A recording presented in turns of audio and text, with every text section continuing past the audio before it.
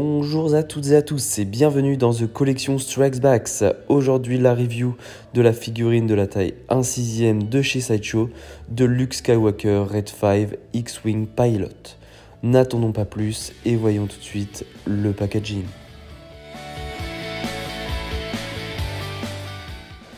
Donc la boîte est classique pour une Sideshow 1/6, donc la mention 6 scale dessous, boîte noire avec un triangle gris clair, sur les tranches et les faces avant et arrière un visuel du personnage dans différentes poses, casqué, non casqué.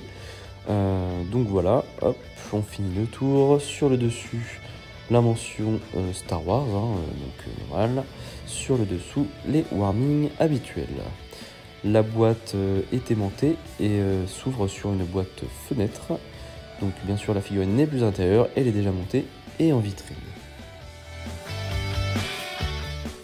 Donc voyons tout de suite les accessoires et commençons par le socle, donc qui est très simple, juste en plastique, avec un effet sol béton, comme un petit peu dans les hangars de la Résistance. Voilà, donc rien de spécifique sur ce socle, voilà, tige classique. Pour les figurines 1/6. Cette figurine est fournie avec un autre type de cheveux, donc pour pouvoir mettre le casque. Donc voilà, une paire de cheveux un peu scalpés sur le dessus. Je vous montrerai après ce que ça donne avec le casque, et est fournie avec trois paires de mains encore, donc avec les deux poings fermés, donc comme vous allez voir. Donc voilà, l'effet ganté cuir est plutôt pas mal représenté, je trouve. Une main du coup ouverte, semi-ouverte on va dire même, et l'autre côté point fermé également. Donc sur la figurine il y a les deux autres points. Et l'accessoire principal, donc qui est le casque de pilote de X-Wing, donc qui est magnifique je trouve. Les finitions sont superbes, donc voilà, on peut ouvrir la mentonnière, donc qui se fixe à l'intérieur avec un petit aimant qui est camouflé. Donc voilà, on voit le micro, voilà, il y a beaucoup de détails, le paint est superbe, effet vieilli et abîmé mais pas trop. Non, le casque c'est la plus belle je pense réalisation de cette figurine. Il n'y a rien à dire dessus, la visière on peut la remonter. Il est superbe, on peut l'ouvrir pour bien sûr le mettre sur la tête de Luke, je vous montrerai ça tout à l'heure. Donc commençons la review de la figurine elle-même, donc par les bottes. Donc l'effet cuir, voilà, abîmé et superbe. La combinaison est de très bonne facture, le tissu est bien épais, on voit tous les différents détails. Voilà les accessoires qu'on peut faire glisser à l'intérieur, la chestbox qui est superbement réalisée, rien à dire, peut-être que la combinaison est peut-être un peu trop propre, un peu de weathering dessus aurait été superbe. Voici, je vous laisse admirer toutes les petites coutures qui sont très très bien réalisées. Voilà, tout ça peut se retirer des poches. Les commandes sont réalisées dans un plastique assez souple. Non, c'est plutôt très bien réalisé tout ça.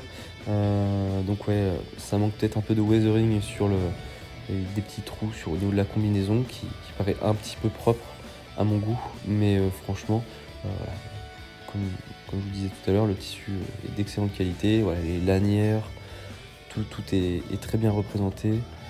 Que dire de plus? Tissu bien épais. Je vous laisse regarder tout ça dans les détails. Là, ça s'est réalisé dans une sorte de cuir nubuck très très épais, très solide.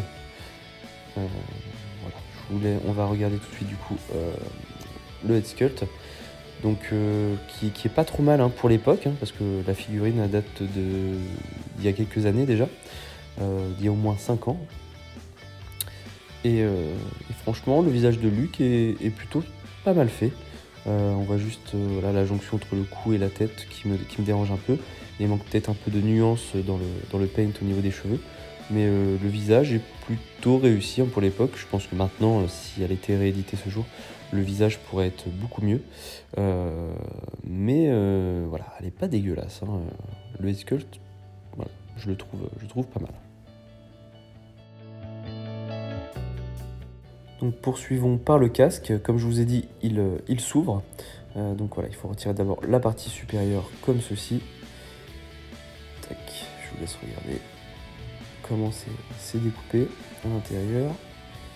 Une fois retiré la partie du dessus, on peut écarter, ouvrir en deux la partie inférieure pour pouvoir mettre la tête de Luke à l'intérieur en ayant mis au préalable la variante des cheveux. Donc nous retrouvons maintenant notre Luke chauve. On lui met la variante des cheveux, donc variante cheveux scalpés, pour pouvoir insérer le casque sur sa tête et voir voilà, quelques touffes de cheveux qui vont dépasser du casque pour rendre la chose un peu plus réaliste. Donc on prend la partie inférieure du casque, donc celle qui est scindée en deux. Donc voilà, il va y avoir quelques longueurs là dans cette partie de vidéo afin de retrouver le bon axe au niveau du casque, qui est pas très facile à remettre. Donc voilà, on cherche bien, là on va être plutôt pas mal. Donc on glisse la mentonnière sous le menton du Luke. On cherche l'alignement au niveau des pegs. Hop là, tac. Donc là on va être plutôt pas mal. Et après on peut continuer à ajuster, hein. Le casque bouge sur la tête. Hop.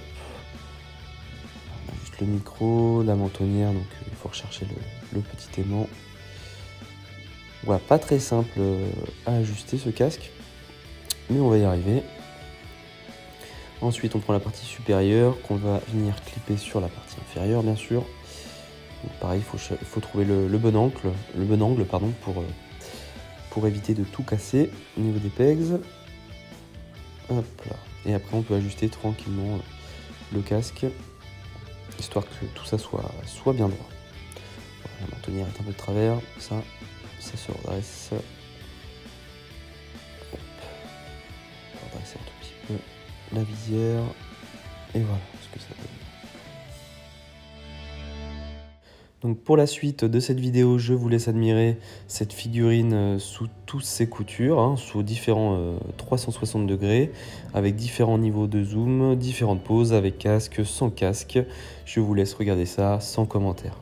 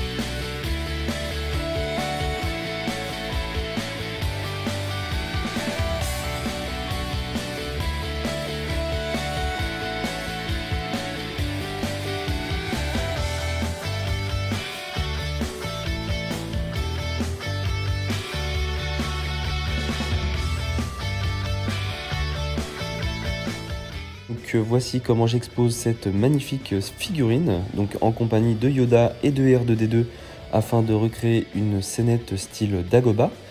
Cette vidéo touche maintenant à sa fin. Si elle vous a plu, n'hésitez pas à liker, à vous abonner à ma chaîne YouTube, page Facebook et Instagram. N'hésitez pas également à commenter pour me donner soit des conseils ou vos avis afin de m'améliorer.